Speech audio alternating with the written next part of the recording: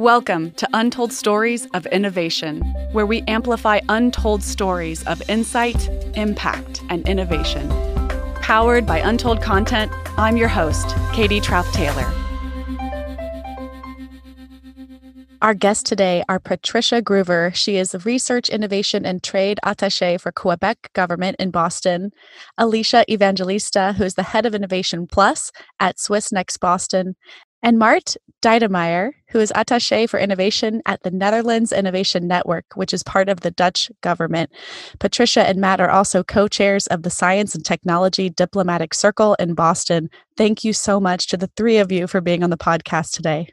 Thank you for having us. Yeah, happy to be here. I'm really excited to hear your insights on how we can tell stories of innovation across cultures in order to spark really global collaboration around innovation initiatives. So first, I'd love to just hear, could you tell us a little bit more about your personal story of innovation? Alicia, do you want to kick us off? Yeah, I'm happy to.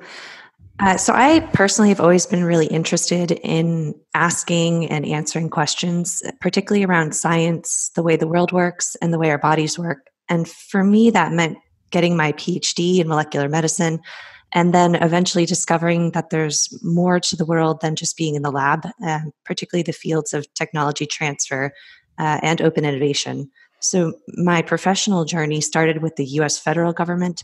Then I moved into the private sector as a consultant for open innovation. And now I'm back working for the Swiss government, specifically swissnex Boston, where we help others, entrepreneurs, academics, various stakeholders in Switzerland access foreign markets and understand the differences in culture of innovation in Switzerland and, in my case, in the US. That's incredible. Thank you so much for sharing. Patricia, what about you? I feel like me and Alicia's background is similar, although I don't have a PhD. I have a master's. I have a master's in public health and epidemiology. And I basically worked in public health and epidemiology research after I graduated from school, but realized that I wanted to also get a bit outside of the lab, or in my case, get away from doing research and statistical epidemiology. So, I found this role I started at the British government actually, and then I eventually moved over to the Quebec government where I am now, working as a research and innovation attaché. And what I was really interested in was looking at how to connect the science and innovation ecosystems initially between the US and the UK, and now between Quebec and New England. And as you can imagine, Quebec and New England are very close to each other. It's about a 5-hour drive between Boston and Montreal, but there are, differences in culture. And so my job is to translate that and to help make those connections between the innovation ecosystems in Quebec and in New England. Wonderful. And Mart, you are also an attaché. So could you tell us a little bit about yourself? Yeah, sure. So I also did, like Patricia, did a master's, and then actually found a company on science communication, after which I rolled into the government, where I mostly did positions in energy and climate policy, and surrounding innovation in energy. And interestingly enough, I found that what I find the most interesting angle in innovation and science and technology in general is how it can change the world. And how it can actually create societal benefit. And if I look at what we are doing in Boston, we are similar to Patricia. We're really trying to bridge the ecosystem, or bridge the Atlantic from the Netherlands to Boston, and see how we can make those ecosystems really match each other and make best use of each other in a few specific fields, but we can touch upon that later. I can definitely see how, at this point, how in clean technologies, for instance, there's a lot that Boston can learn from the Netherlands in climate resiliency, but also how a lot of technologies that are being developed in Boston can benefit the Netherlands. That being said, I think generally innovation for me, if you ask a personal question, it's also really a question like, how does it happen? And that's something I've been discovering over the last year. Like, every organization wants to innovate, right? Whether it's through applying science on societal problems. And no, there's a lot of theories how we can best make this process happen. And I think, in my opinion, we do it best by cooperating across borders. Absolutely. Tell us a little bit more about the Science and Technology Diplomatic Circle and the number of countries and stakeholders involved in that organization. Yeah, there's about 67 or so, give or take, member organizations, and that includes regional governments like myself, and then, governments like Switzerland, the Netherlands, who are based in the greater Boston region and have an interest in emerging science and technology trends and issues. So normally each month we go to see, what innovation is happening around the Boston area that we might not be aware of. So for example, about a month and a half ago, we visited the Tufts Silk Lab. And, before I went there, I was thinking, well, why would I really be interested in silk? Like I was thinking it was more fabric based. And then you go there and you realize how they're turning silk into these smart materials, that can be used for things, like putting an electrode on a piece of dissolvable material in your mouth to determine how you're chewing, for example. So, it's really innovative thinking. And so we rely on our members. So the different countries come up with these visits. This one has a lot of, the Tufts Silk Lab had a lot of links to Italy. So, I think it was a suggestion from one of our Italian members. And then, we might think of other places that are really thinking outside of the box and might be of interest to the members in terms of future partnerships, or just to understand really what's happening in the Boston ecosystem in order to better inform their science and innovation strategy in the region. It's incredible, the idea that, of course, I think it's just very helpful for the innovation community. Those of you who are listening who maybe don't know that there are global efforts happening on this scale, and that this can happen at a regional and a cross-country level. It's really inspiring to hear that you are uniting together and sort of taking tours and trend analyses together to understand where innovation exists and how it might work cross-culturally. Can you tell us a little bit about your personal perspectives on storytelling and the role that it plays in innovation? It's one of the most important parts, and I don't think to put it frankly, I don't think we're doing it well enough. What we all observe is that within certain communities, so either within the science community or within more of, say, the biotech community, there's a lot of communication and people do understand each other. But to bring it out into the world is something that a lot of people are trying, but I think storytelling in there is a very important part of it, as it might not be as obvious to someone who's further away from a very complex technology, say quantum computing, to see how that could actually impact and change the whole world for the better. And for those kind of stories, we need people who can actually tell that story in a way that's understandable to everyone, I would say. There's a term that I studied when I was a professor called public intellectualism, which is the idea that the public can, in fact, understand the insights of experts, that they deserve to be knowledge makers and to understand knowledge. And that if the intellectuals in our community and the experts in our communities can make a concerted effort to value communicating to the public, that we're all going to benefit as a result from that. So it speaks to me that what you're saying sort of speaks to me of the value of public intellectualism overall. So thanks for sharing those thoughts, Mart. And this is Patricia here. I would add that I think storytelling is something that we do every day in a way. There's so many stakeholders in the Boston ecosystem. This is one of the 2 innovation hubs in the US, and, one of the life sciences, I would say, top life sciences hub in the world.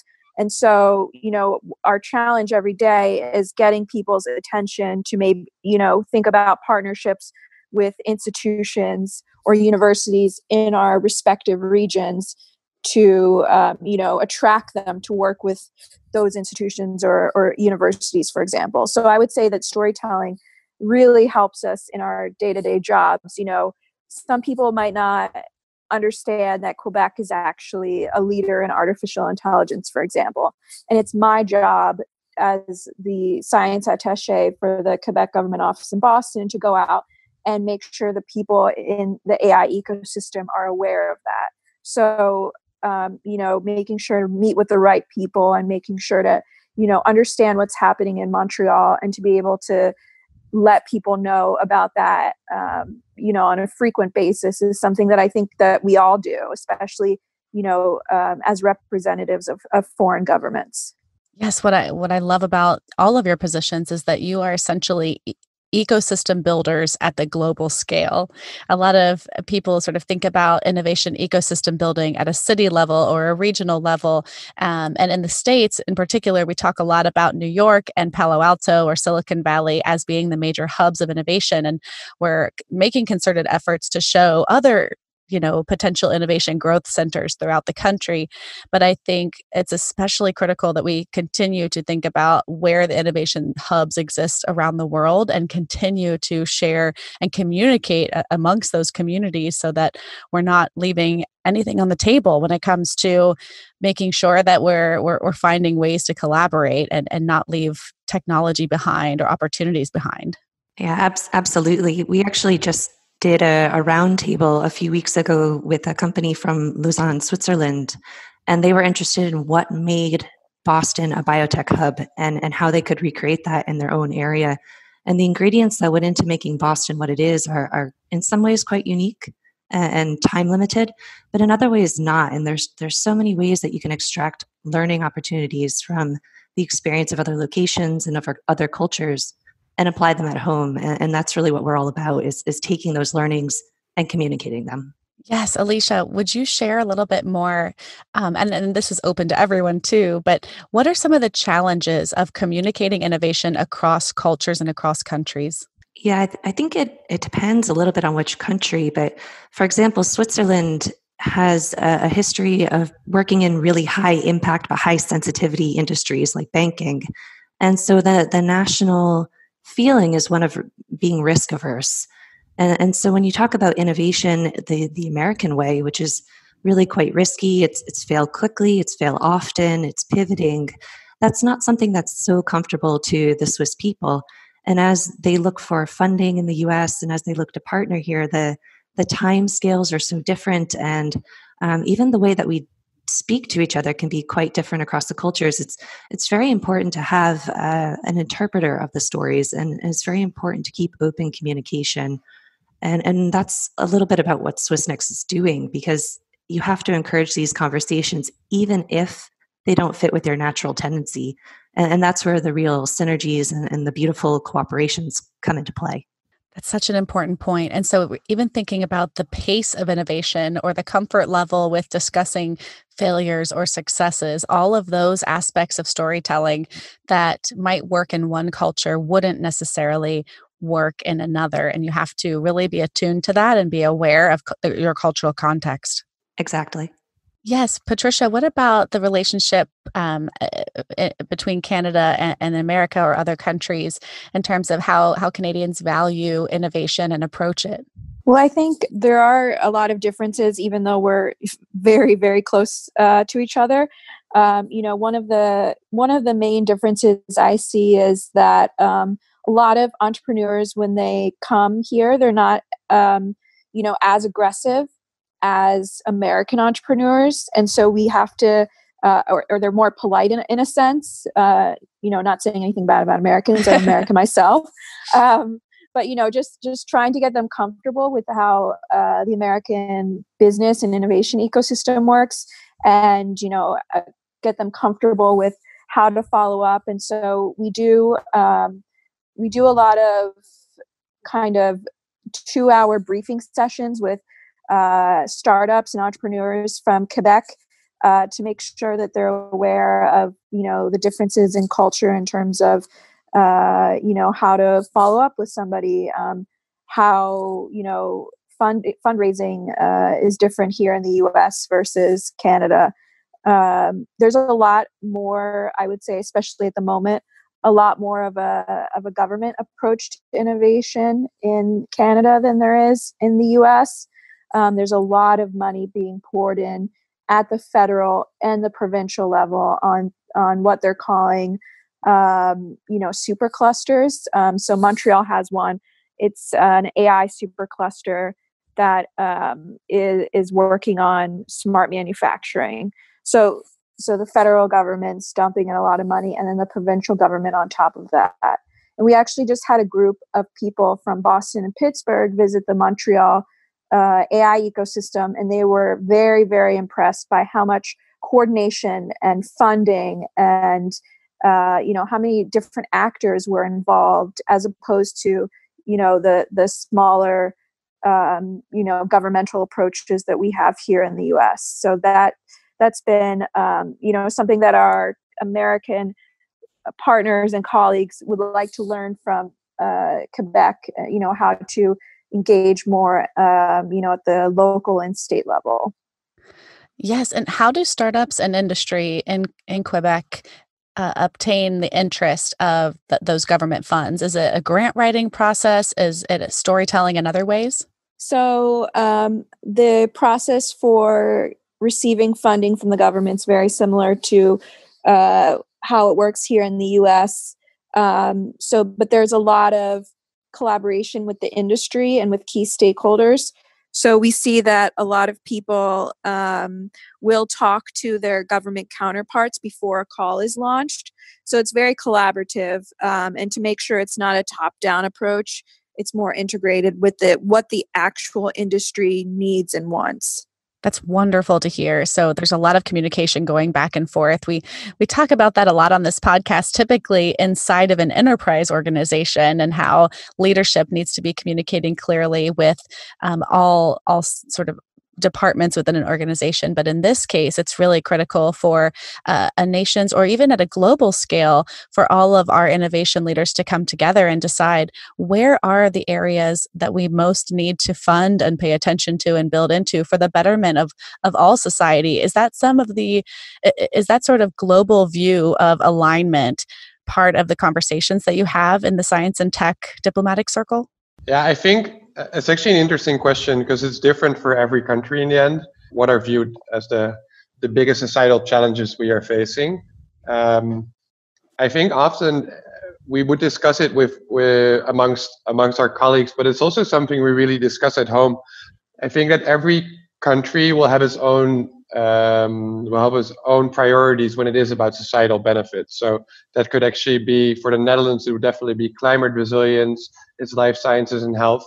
And more you see that countries are not shaping their policy towards pumping a bunch of money in a certain industry, but way more looking at a certain challenge in society. And I do think there's a convergence in that, but I also think it's a conversation that we should be having with these different countries together, instead of all having our own priorities. But I'm curious to hear what Alicia and Patricia think on that. Yeah, I would agree with that. There are some overarching global themes that I think, without any coordination, a lot of the countries in the SNTDC are probably working on: artificial intelligence, data management, transparency, blockchain, food tech, sustainability initiatives, and climate, and biosciences and life sciences. Just by nature of being in Boston, we're all connected to that industry. But I think each country is handling how they decide what to go after in a very different way. And in particular, in Switzerland, it's very decentralized. And a lot of the initiatives are starting at the cantonal level, which would be more like the state level in the US. And they're transforming into these innovation valleys, or regional clusters of industry. One of the newest ones is Food and Nutrition Valley. That is an initiative by a number of large companies, as well as some regional governments. There's also an AI Valley that has been around for many years to try and catalyze some change based on a number of different industries that do a lot of data handling. And so I think a lot of it has to do with what a country's traditional strengths have been, but also the change that the leaders in that country, but also the entrepreneurs are looking to make for their future. And I think there could be more collaboration amongst the different regions. Certainly across the EU, there's a lot of collaboration, but on a global level we're not yet seeing. These are such important goals for us to be striving towards in terms of communicating on a global scale. And I asked you to talk about challenges, but let's talk about some successes as well. Could you share some of your current innovation projects that are working across countries or across cultures? Like I mentioned before, we had a group of Boston and Pittsburgh stakeholders in artificial intelligence come to Montreal in early 2020. And that's part of an initiative that the three cities are working on called the AI Triangle. And so it's building a regional collaboration around artificial intelligence. And so some of the things that we're thinking about, project-wise within the AI Triangle are supporting our entrepreneurs, looking at how to develop AI in an ethical and sustainable way, and also to be more inclusive and, looking at diversity when hiring.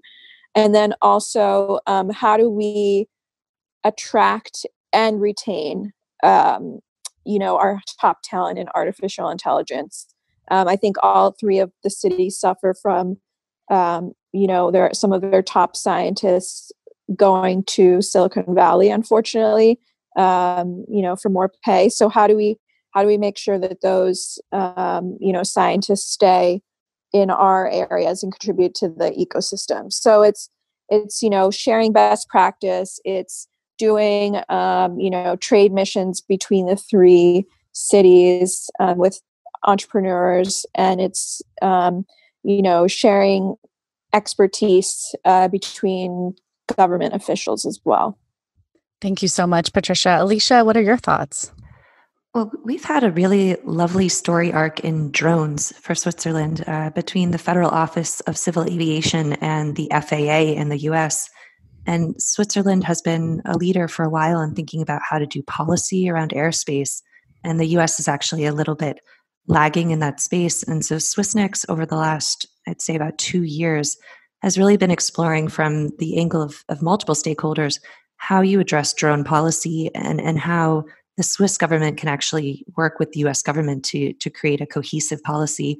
And so we've had a number of programs where we've brought in academic stakeholders, we've brought in entrepreneurs and larger corporates, as well as government policymakers across the two countries to speak together, to ideate, to identify the opportunities and the challenges in the new drone frontier, and to think about who the potential impact or who might be impacted by potential changes in the way that we live our lives, but also the way that we regulate risk in airspace, who those people might be. And it's resulted in a really nice ongoing collaboration between the two governments about how to set policy, how to think about setting it, and what the trade-off of risk and reward are. And so it's just one example of industry, but it's been a very powerful program, and it's probably one of our more successful recent stories. Yes, regulation is always sort of constructing the sandbox that we're able to play in as innovators, if you will. And so thinking about how to consider regulation on a global scale is so critical. Mart, what about you? Are there innovation stories you'd like to share coming out of the Netherlands?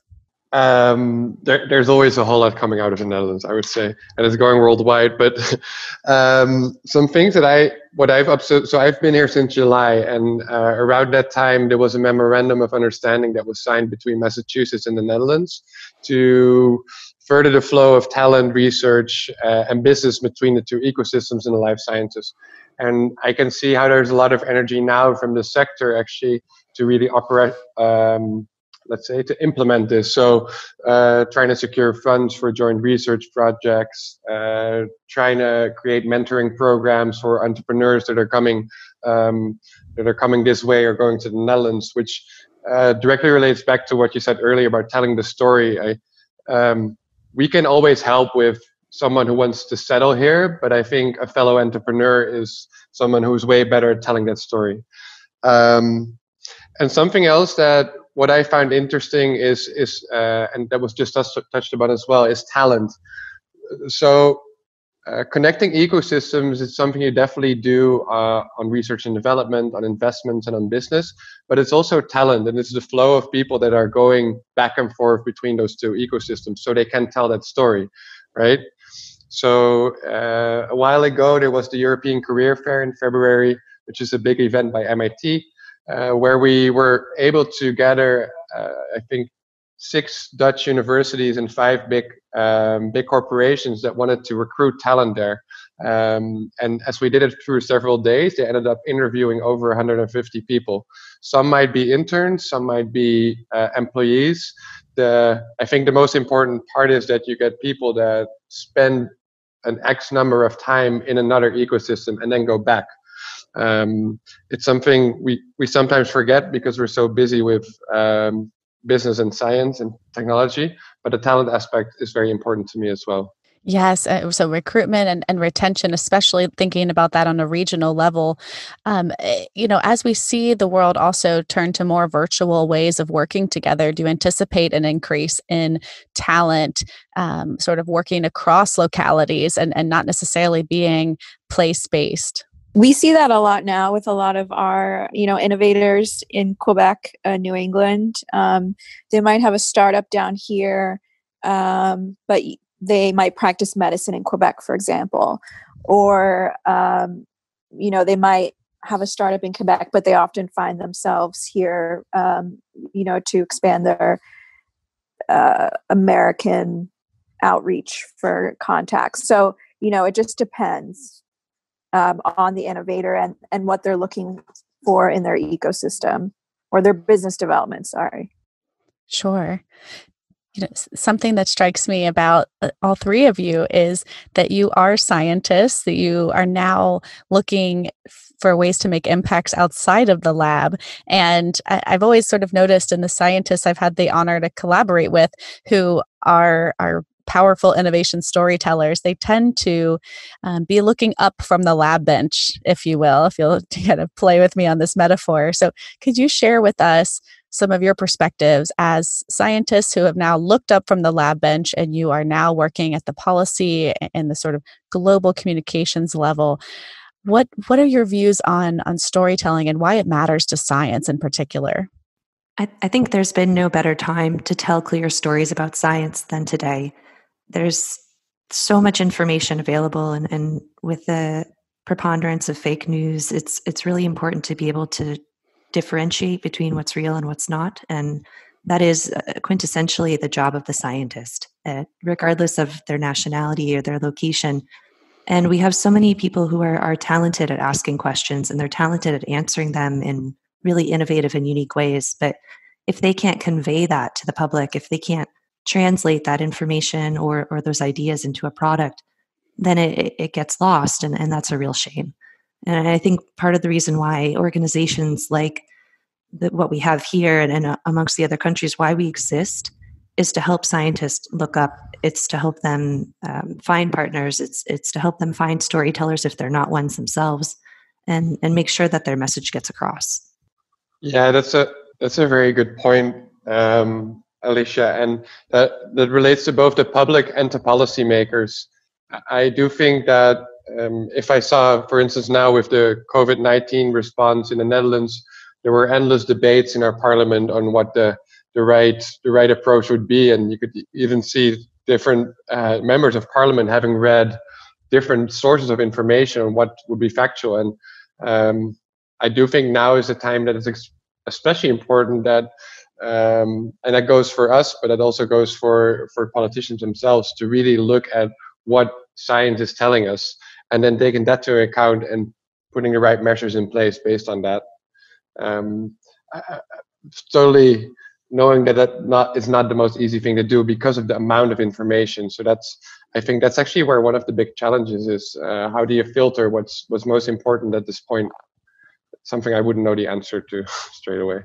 Yes. Could we dive a little bit more into COVID-19 or the coronavirus and some of the global challenges that it's creating right now, especially since the three of you are operating in a life sciences innovation hub? Could you share with us some of the news or updates that you're hearing? It's late March at the time of recording this podcast episode, although it may roll out a few weeks from now. So, but I'm assuming that the global conversation will be continuing for several weeks, if not months or more. So could you share with us some of the news or perspectives that you're hearing from the innovation community?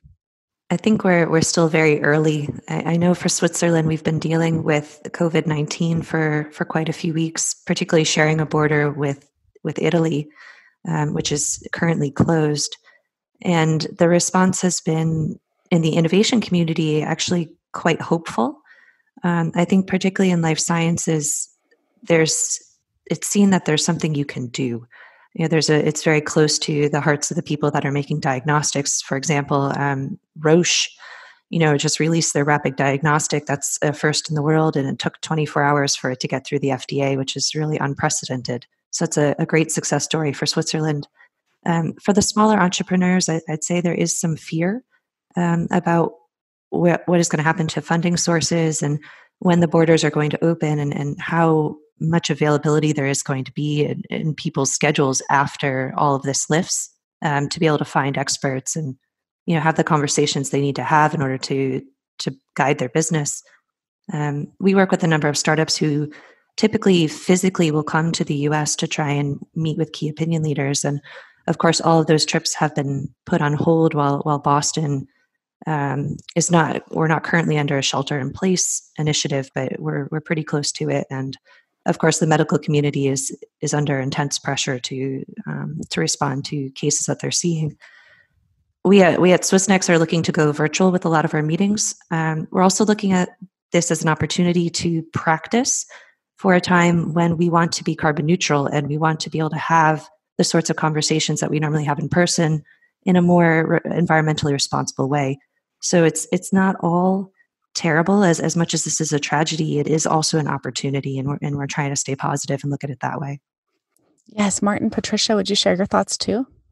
To quickly add, well, definitely like for the life sciences, like Alicia said, in anything, diagnosis, treatment, the use of data in that matter, you can see the energy that's coming together, right? Everyone is wanting to help and trying to work to a solution as fast as they can. But it's very early, so it's also hard to say what's going to be the next step there. And something we've definitely been seeing, what's also very interesting is there's the medical part of this, but also in how society will deal with the further implications of this crisis. I think you could really call it is going to be a big challenge, which could have to do with access to raw materials, access to medicine in general. I notice an initiative which we support, which I really appreciate, is what MIT Hacking Medicine is doing. Is that they will try to organize hackathons, virtual hackathons, where they will focus at the biggest challenging issue at that point in time. So not necessarily finding the cure, but maybe a shortage of a certain material or food at that point. I think, like Alicia said, to find a silver lining, this is definitely a time when we will see how different actors in the ecosystem are able to help society in a multitude of ways. Yes, absolutely. Patricia, do you want to add some final thoughts on this topic? Yeah. So the first vaccine candidate to come out of Canada was actually from a Quebec startup called Medicago. So there's been a lot of push in the life sciences ecosystem in Quebec to find some sort of solution to help with this pandemic. And, as everybody said, in Boston, in a life sciences hub, we're seeing a lot of the actors come together. Moderna had the first vaccine, sequencing the genome of the virus, that kind of stuff. So we're, seeing a lot of innovation here in our ecosystem. And, there's a lot of hope right now in the industry. And that's something that we're all keeping tabs on right now, and hopefully we can find a way to connect our ecosystems in a virtual manner rather than face to face. I think that due to this pandemic, there'll definitely be a shift in the way that we all function. A lot of us probably help of missions come over from our various respective regions, and so we might see more people switching to virtual like webinars or whatnot, which, you can continue collaborating in that way. And like Alicia said, it's more carbon neutral and benefit to, reducing emissions. Well, these perspectives have given, I know, me so much hope. And I think I hope that all listeners in the innovation community are encouraged and inspired, especially to think about how you can engage in organizations like the Science and Technology Diplomatic Circle, swissnex, the Netherlands Innovation Network, and of course, all of the work coming out of Quebec in terms of AI and other opportunity spaces. So thank you so much, Alicia, Mart, and Patricia, for joining this conversation. And I'm so grateful to have had you on the podcast. Thank you. Thank you. Thank you. If there are other ways that our listeners want to engage with you on social media or online, how can they find you? I'm fairly active on Twitter. I'm just at Patricia Gruver. And I'm most active on LinkedIn, but you can also follow swissnex Boston on LinkedIn, Twitter, or Instagram. Yeah, that's the exact same for me. You can find us on Twitter, the Netherlands Innovation Network. You can find on Twitter and on LinkedIn, and myself as well. Wonderful. Great. And we'll include all of those links in the show notes. Thank you again so much to the three of you for joining us today. Thank you. Thank you. Thank you. Thanks for listening to this week's episode. Be sure to follow us on social media and add your voice to the conversation. You can find us at Untold Content.